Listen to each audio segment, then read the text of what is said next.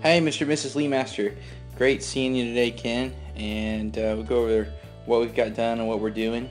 I've got the siding installed on the front of the house, and we are going to be installing the fascia here. And while we were standing there, you saw that they were putting up this little piece up by the vent area.